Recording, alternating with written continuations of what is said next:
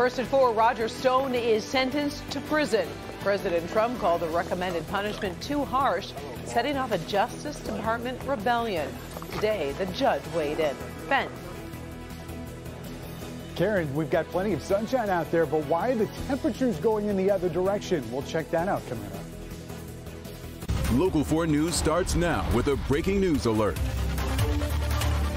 Good afternoon, I'm Karen Drew. First at 4, Warren police say arrest warrants have been issued in the hazing case surrounding the De La Salle football team.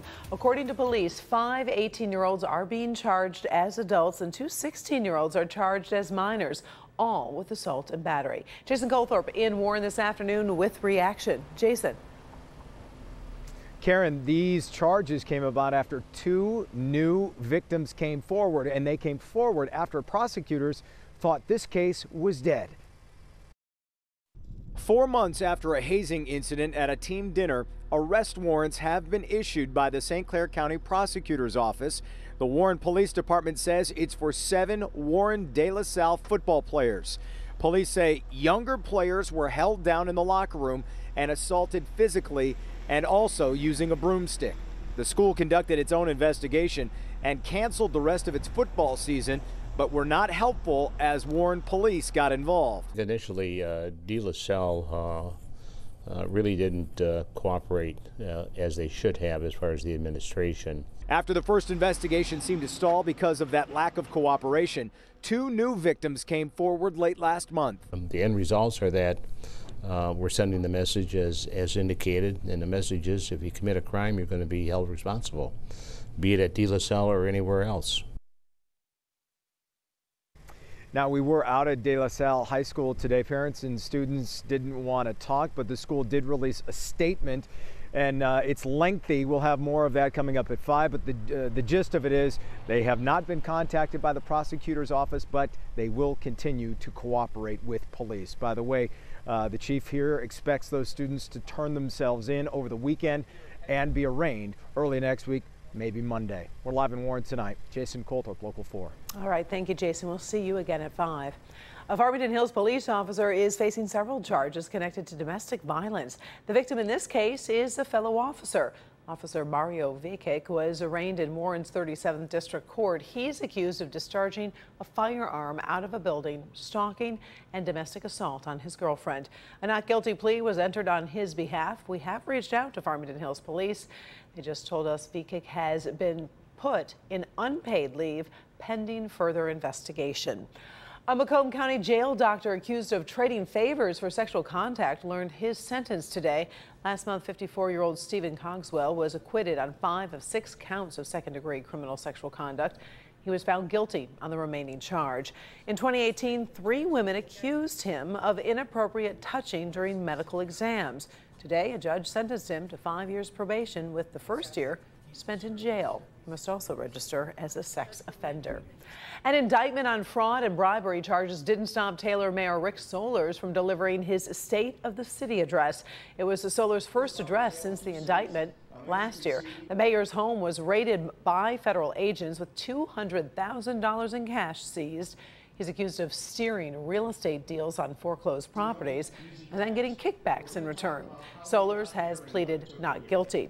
Our Rod Maloney caught up with Sollers after the address, and you'll hear what the mayor told him new at 5. We have the DIA murals all around town, but today Detroit took a really big step forward with a new plan to support art in the city. Mayor Mike Duggan and the city's Director of Arts and Culture, Rochelle Riley, announced the creation of the Arts, Culture, and Entrepreneur Office. As part of the plan for the neighborhood art houses will be developed where artists and residents can use as a convening space. The city will also conduct a Detroit artist census to assess how many creatives need support.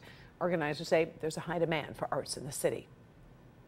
This city has had so much else to do that it is not really focused enough on arts and culture. I think that arts and culture are as important as autos, are as important as mechanical design, as important as water.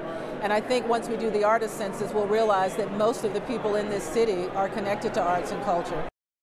City has also announced the creation of a Detroit Arts Fund, and that's a program that accepts tax-deductible donations to Detroit arts programs and treasures.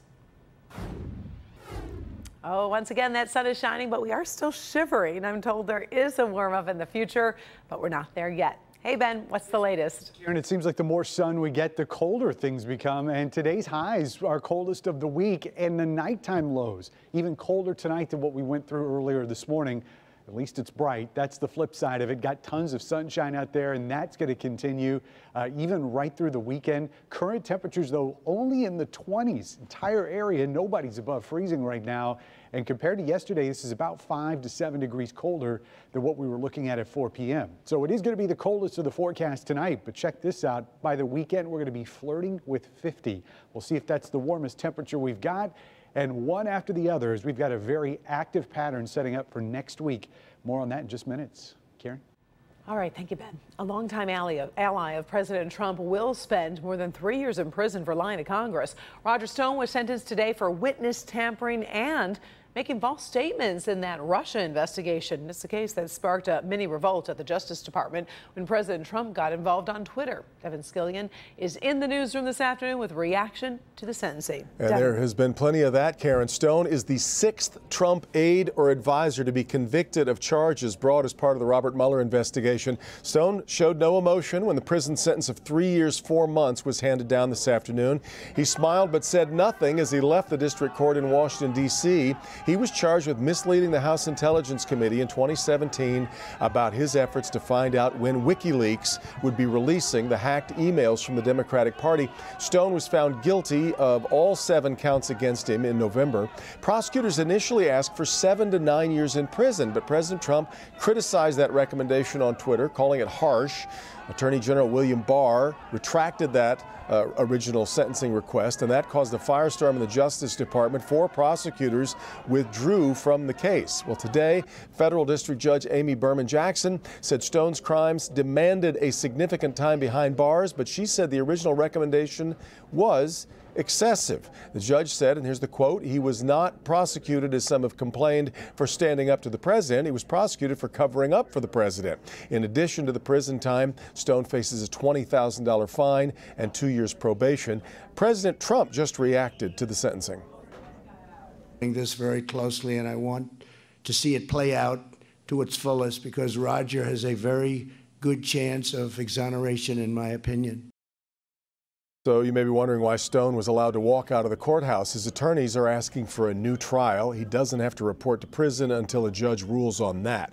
Meantime, the battle over a possible pardon for Stone is already heating up. We've got more on that part of the story coming up on Local 4 News tonight at 5. Karen, back to you. All right. Thank you, Devin. Still no verdict in the Harvey Weinstein trial on day 3 of jury deliberations. Jurors zeroed in on actress Annabella Sciorro. Allegations she claimed Weinstein raped her in the mid-1990s. Weinstein maintains that any sexual contact was consensual. As far as we know, deliberations continue. If there is a verdict, we will definitely bring it to you. Now let's talk about the coronavirus. China has released some encouraging news, but we are also hearing about the first deaths of cruise passengers. Today, new cases in China are down, with 394 reported. The decrease comes as China tweaked the reporting formula once again. Officials have been going door to door in Wuhan to get a better accounting. That is the city where the outbreak started. 2 former passengers from the Diamond Princess cruise ship have now died. More than 600 people on that ship have gotten sick, the largest number outside of China. Here at home, we still don't have any confirmed cases in Michigan. Still ahead, millions of parents need to know about a possible choking hazard connected to a child's water bottle. We have the Help Me Hank alert. Also, the hottest app around is adding new controls that will make some parents more comfortable. And the IRS is planning to make hundreds of house calls on taxpayers. We'll tell you who's being targeted. We've got that story after the break.